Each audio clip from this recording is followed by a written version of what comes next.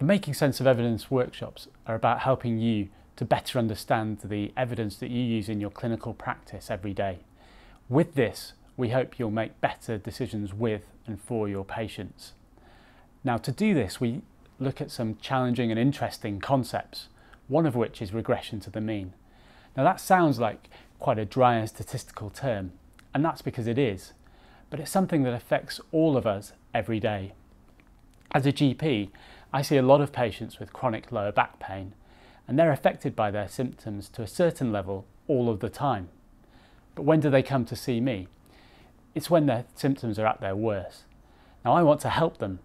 So let's say I send them off for a new treatment. When they come back to see me 4 weeks later, they feel much better. But how do I know that it was actually the treatment that helped them?